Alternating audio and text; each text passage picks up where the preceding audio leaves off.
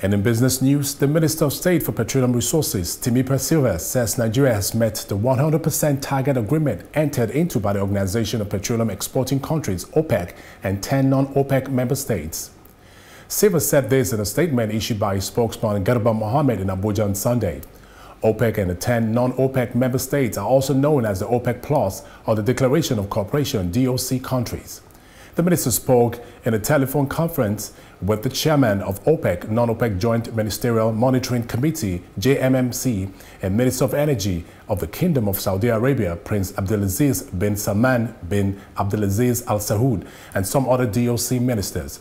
It recalled that at the last meeting of the JMMC held in September in Abu Dhabi, he assured that Nigeria would within 3 months be 100% compliant with the agreement that it had voluntarily entered into. Sylva said that in full fulfillment of the pledge, Nigeria's compliance level had witnessed tremendous progress month by month since August, resulting in 100% compliance in November.